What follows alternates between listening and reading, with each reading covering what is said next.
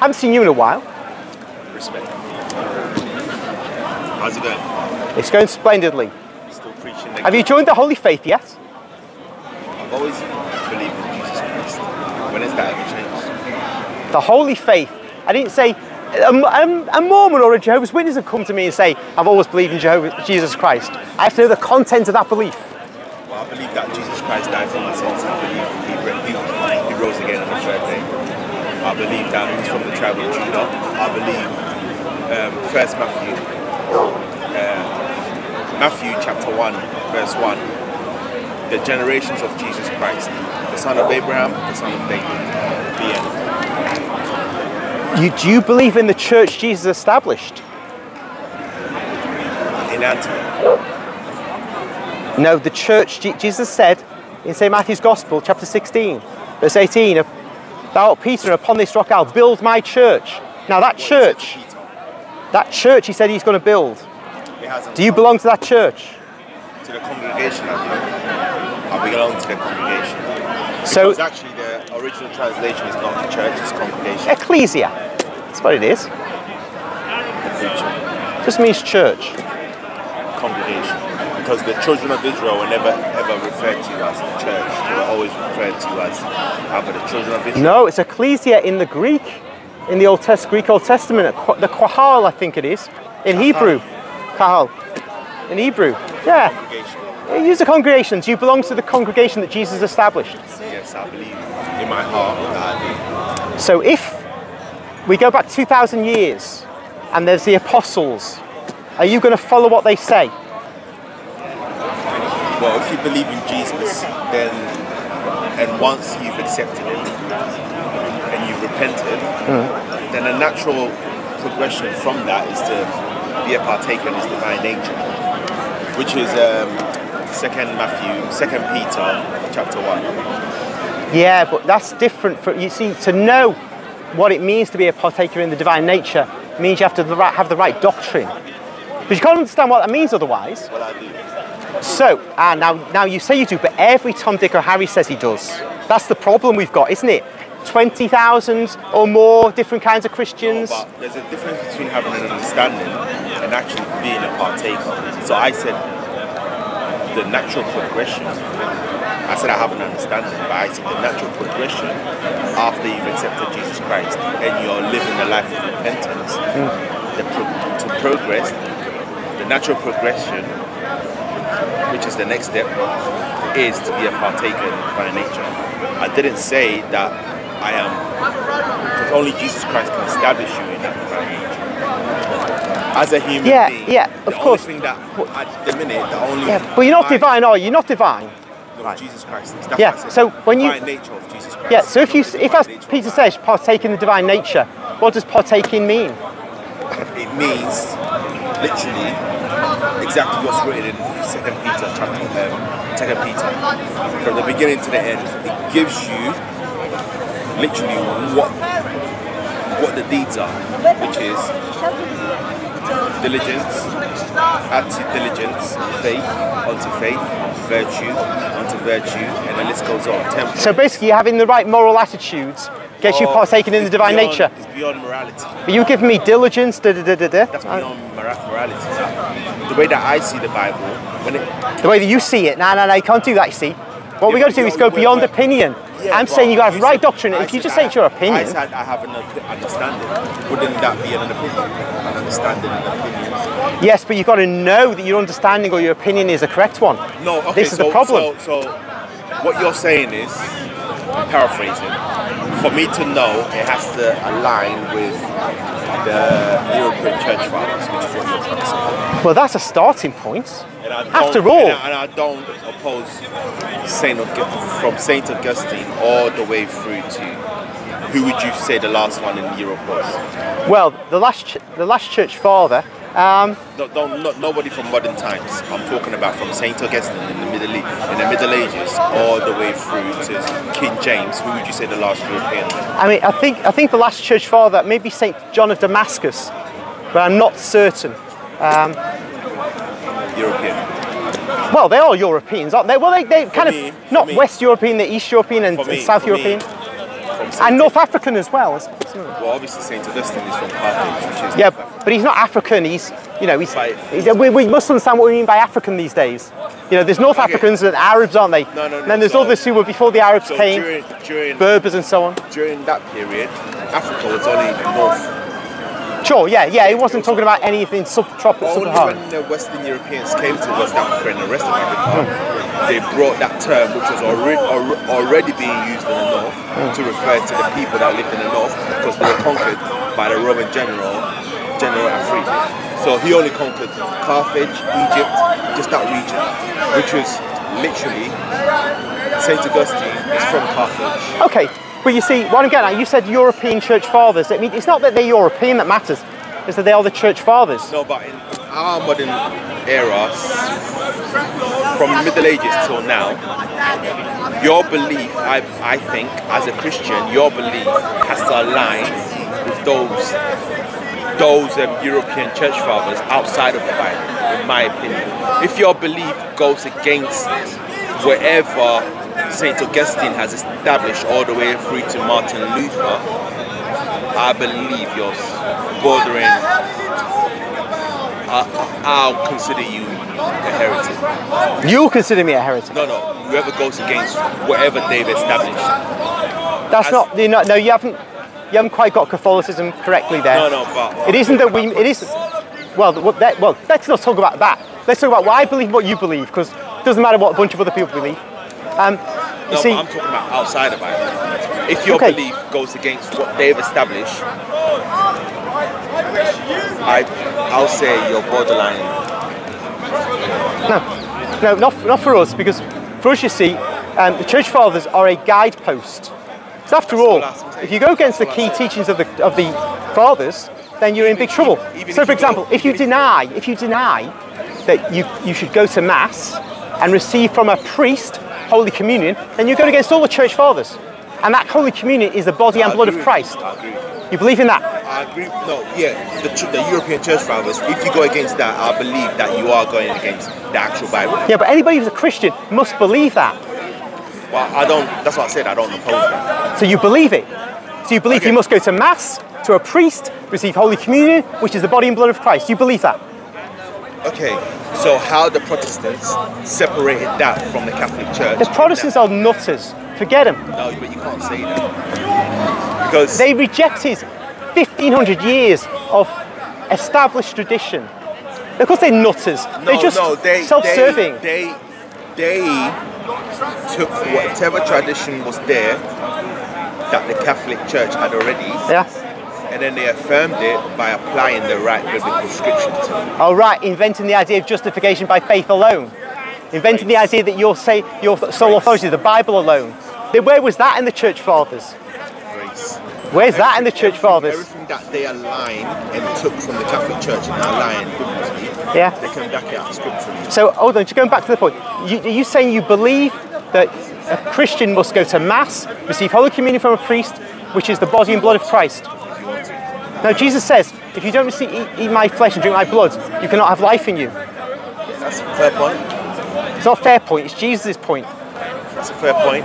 So you just say about Jesus, when he says something emphatic, you say it's a fair point. Everything that Jesus said in the Gospels, he said it under the law of Moses, because he lived under the law of Moses. Are you saying he's God or not? He's the Son of God. Not God?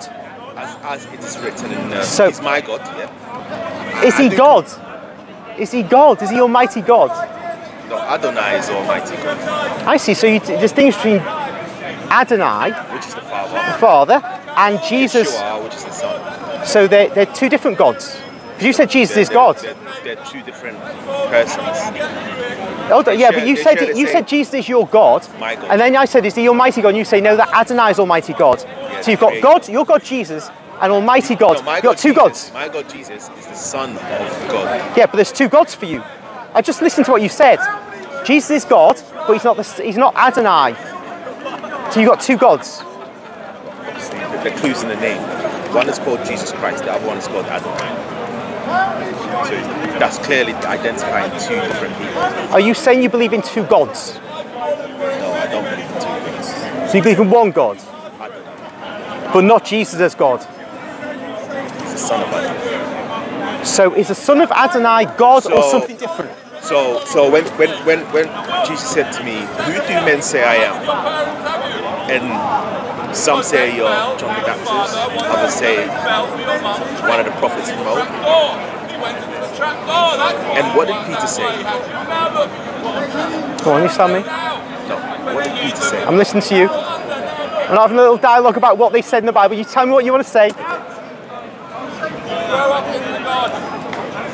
Peter said, "You are the son of..."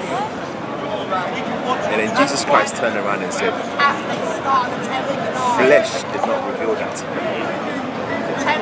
So in that instance, was Jesus talking about two gods? Nope.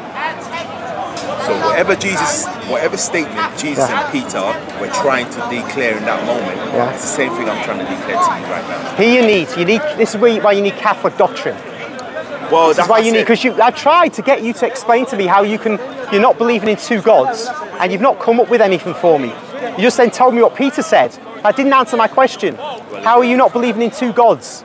If you're saying Jesus is God, but he's not Adonai, how do you come to a belief in one God as opposed to two gods? Okay, so so the word God in English just means a supreme being, right? Not the last, but in the book of Matthew, Jesus Christ said, "All authority has been given to me over heaven and on earth." Right? So in this earth, Jesus Christ is the supreme being over this earth. Now the word God means supreme being.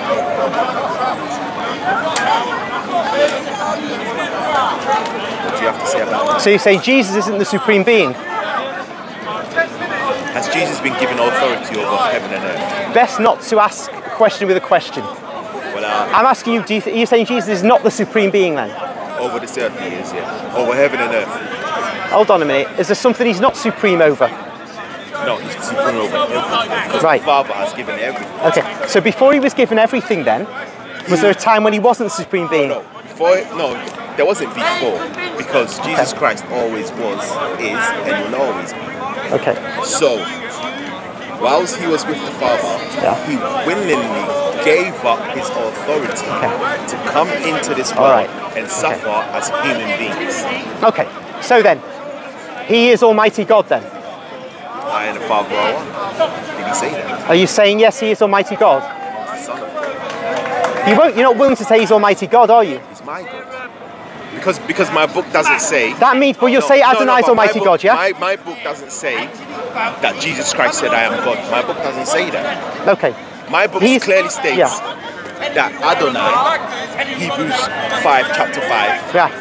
No, Hebrews chapter 5, verse 5. Adonai stood back and said, "Thy throne, O God, is forever."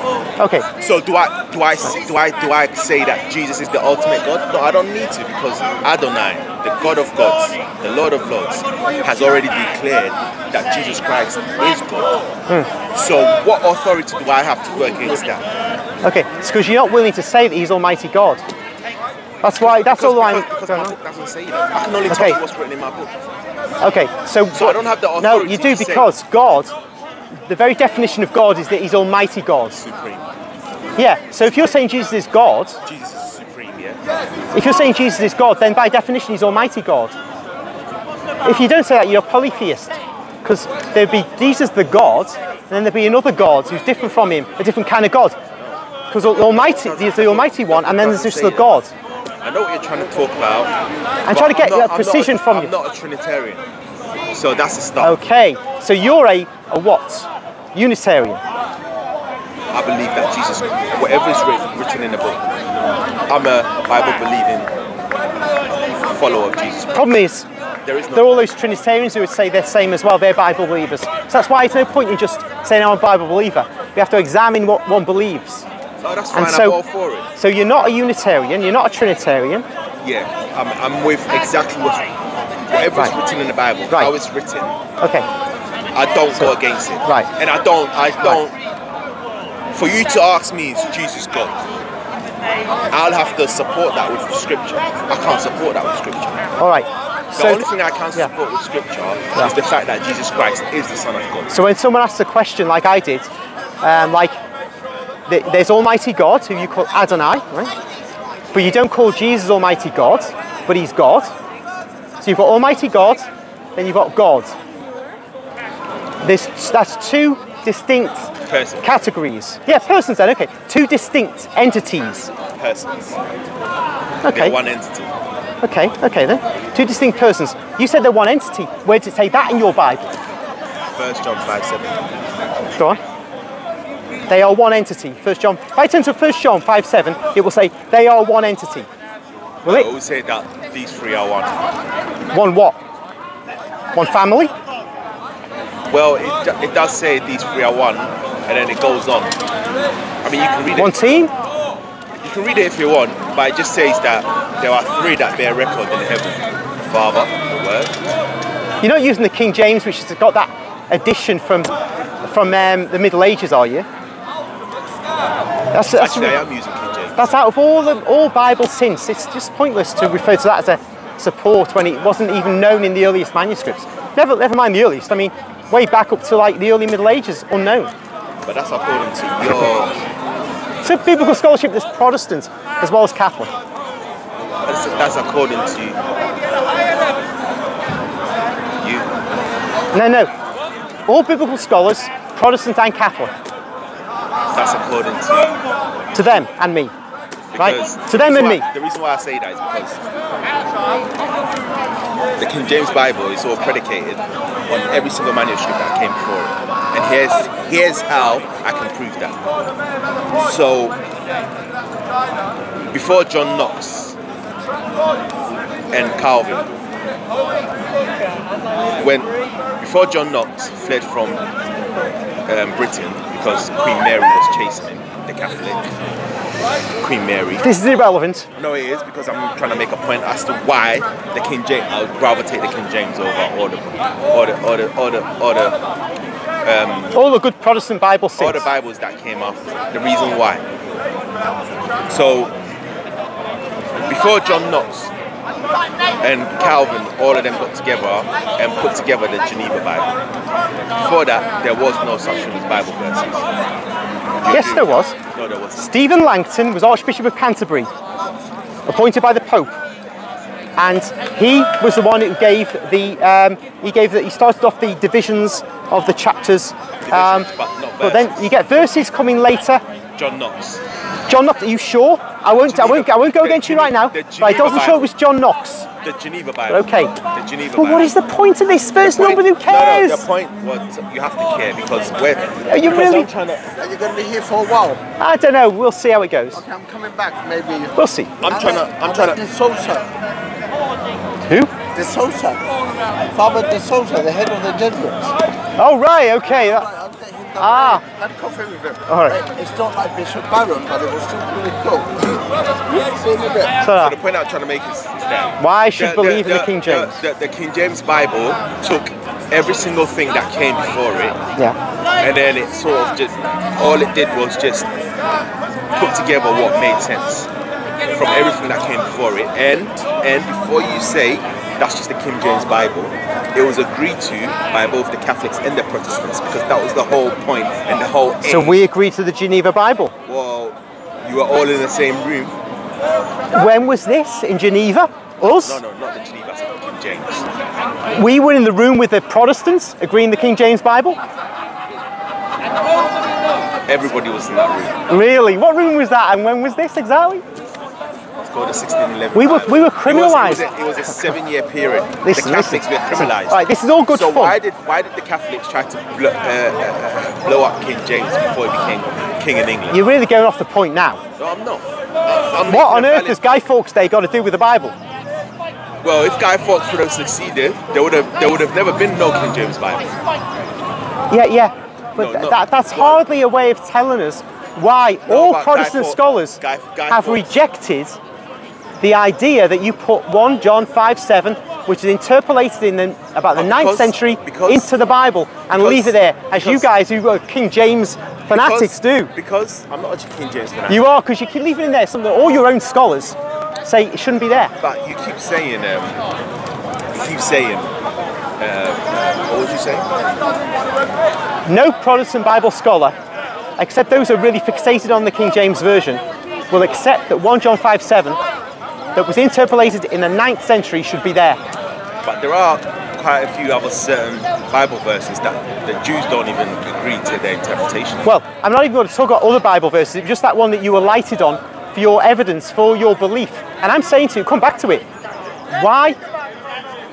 When you said that the Father and the Son are one entity, that was your phrase. Where is that in the Bible? No, that was... We are one entity. That was my phrase. But yeah. And before I said any of that, I said, whatever I interpret or whatever my opinion is, I can back it up with scripture. But I didn't say that was written exactly how it was. Okay, back it up. They are one entity. No, but I did. I said 1 John 1:5. Yeah, but I'm not taking a 9th century interpolation as evidence. After all, that's just you. I could talk to 1,000 Protestants; they'd all disagree with you on that. So it's pointless. Okay. I want to agree with. I want to go along what you say, listen to what you say. But if it's just your idiosyncratic view, I can't really pay much attention to that. So, with all due respect, after all, you're the only one who'd advance that. It's injected to support the Trinity. That's why it's there. If it's not, I mean, this whole conversation can only ever be based on my opinion. But surely you're not going to hang on to what is clearly not in the early or even later late antiquity manuscripts. I used the word entity. The dictionary definition is one that has a realm and independent existence. Even if I allowed you this false verse, they still wouldn't say that. It It's just a dictionary. So the word entity that I used. Yeah, but you're saying the same entity. I'm not objecting to the term entity. I'm saying you've got to show that they are the same entity from Scripture. And you say, you kept going back to, you will not drop this. All right, fine. Let's give it to you. Show me that it says they're the same entity. These three are one, right? These three are one what? Family? One team?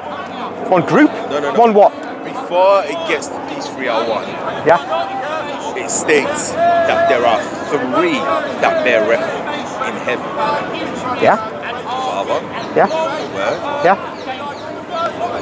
And these three are one. One what? One family. Alright, so should I read the verse after that? I don't know whether it'll help at all. Well, why? So why am I doing this? No. Why?